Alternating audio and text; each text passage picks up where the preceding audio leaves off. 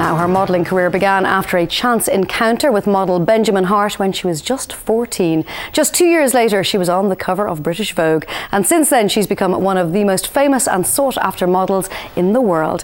Lily Cole, it is an absolute pleasure to have you here on Ireland AM this morning. My pleasure. Now, we're here to talk about shoes and rainforests and your new app and all sorts of things. But I would like to go back to 14-year-old Lily Cole. Tell me about that day that changed your life forever. So where were you? Were you strolling along the street or what happened? So I was in Soho in London, and it was actually in the evening, and I was out with some friends walking down Old Compton Street, and the man you mentioned, Benjamin Hart, who worked at Storm, kind of chased somewhat after me, and literally ran after you, didn't he? I mean, not in a dramatic way. I didn't start running. Stop that woman! But yeah, obviously got our attention, and I was with a few friends, and gave me his card and asked me if I would come in and meet with the agency. And you kind of poo-pooed it to begin with. I mean, had you ever thought about modelling at that stage? I remember being really, I remember him leaving and me and my friend suddenly being really excited. Like, I understood there was a potential that was very exciting. At the same time, I didn't, I was always a bit skeptical of people. I don't know, you get people kind of asking you to take pictures and paid to take pictures, and I don't know, there's a lot of there's a lot of dodgy people out there. Stuff around that. But he wasn't dodgy, he was from Storm. No, he wasn't, but I didn't know Storm at that point, it's not like I knew the modelling landscape at all. So when you went home to your mum and dad, because your mum's an artist, isn't she? Yeah. And your dad's a boat builder, is he? He is. Yeah, and you're from a lovely part of the world, you're from Devon. Initially Devon, and then I grew up in London. Okay. Yeah. So when you went home to mum and dad and you said, oh, this guy stopped and gave me his card and wants me to go in and talk to me about being a model, at 14 years of age, were they like, no? I was actually just living with my mum, so it was just with her, but she was very... No, she was very open to it, and she came in with me to the first meeting, and I remember afterwards we went to McDonald's, and we sat at McDonald's and looked at this book they'd given us of, that would potentially one day have pictures in it. And I think we're both we couldn't expect much from it, because at that point in time it didn't really offer much. So it was just, sure, we'll give it a go and see what happens. Yeah.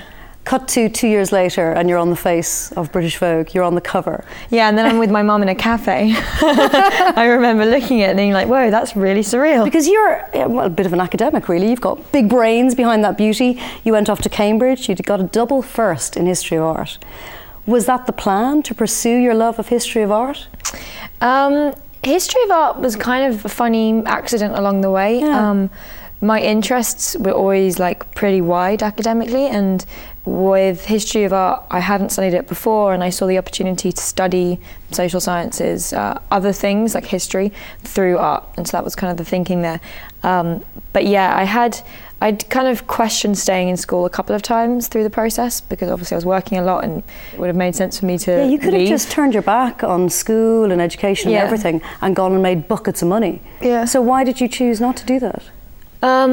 Because I knew in my soul that I wouldn't be happier, and of course, in my mind, I kind of debated it a lot. When I was 16, I debated whether I should leave school and pursue modelling a lot. Then when I got accepted to Cambridge, I spent a long time debating whether to take 3 years out for the most part and do that. And I think deep in my heart, I always knew that I would stay. And you're here today because you're talking about a new range of shoes, which is to do with the rainforest, and it's all to do with Sky. So explain that to us. Yeah, so I've been working on an initiative for a few years with Sky and WWF called Sky Rainforest Rescue. And what we did is we went to Brazil and looked at the wild rubber trade.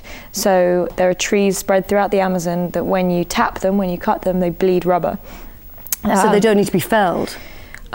Well, exactly. I mean, it's not even that those specific trees don't need to be felled, but the argument is that if you provide an income to local farmers to tap the trees for rubber, then they become incentivized to protect the forest because they're actually making money from the forest, rather than right now there's very little incentive for them to often protect the forest, rather there's incentive for them to deforest for the most part. You've been out there, you went out to the Amazon. Yeah, we did a trip 1.5 years ago.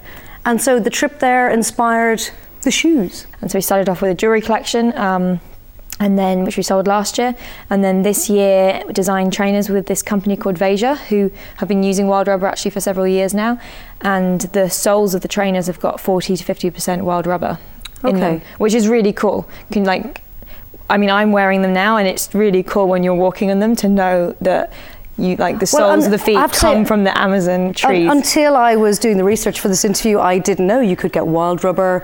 I didn't know any of this before this project. It's completely opened your eyes to it, and I can see you've got a real... I didn't even know rubber came from trees. I mean, I know that's ridiculous, but I don't think a lot of people I wouldn't say do. You're alone. I'd say a lot of people don't know that. And Sky are doing a great thing as well, because if you buy the trainers, which are really reasonably priced, by the way, how much are they? I think 55 for the low tops, 65 for the high tops. And Sky will make a donation for every pair that you buy. Yeah, so £10 from every pair goes to Sky Rainforest Rescue, which is the kind of broader initiative that looks at all the different ways they can combat issues of deforestation. When we talk about modelling, which is just about how you look, you're somebody with a big brain, lot going on, lot to say for yourself. Do you find it difficult that you are often just judged on the way you appear, which is fabulous, so it's not such a bad thing, you look amazing. But is it difficult for you? Not so much anymore, because I feel like my life is so varied, and I actually spend most of my time doing like Impossible or this project with the wild rubber. So is modelling becoming less and less a part? Like it hasn't been a big part of my life from a time perspective for a very long time. Yeah. So do you think of yourself as a model any longer? Not really. No. What would you, if I met you in a pub and I said, "Oh, what do you do, Lily? What's your job?" What would you say? If I'm chatting to a taxi driver and they don't know and they ask me that question recently, I'll be like, "Oh, I have a tech company I run," because that's my day-to-day job most days. So you're a tech startup. Yeah, which is also surreal. I don't know. I just kind of like make up words. Okay, there we go. And Lily, people will be able to get your shoes in lots of places and support the rainforest. And John, it's been lovely meeting you and chatting to you. Very lovely to meet you. Yeah, pleasure. Come back again. I'd love to. The lovely Lily Cole there. Got brains to beat the band, that girl, and lovely with it. Now, Ireland AM has teamed up with Sky Rainforest Rescue to give 10 lucky viewers a pair of trainers from her new Veja footwear collection. Anyone who gets in touch with the show on text, Facebook or Twitter today is in with a chance, and winners are going to be picked randomly and announced on the Ireland AM Facebook page.